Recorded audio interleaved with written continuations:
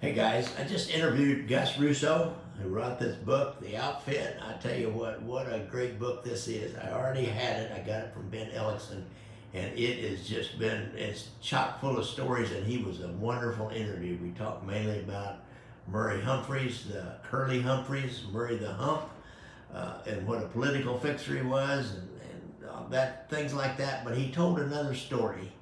Now I know why J. Edgar Hoover is thought to be gay.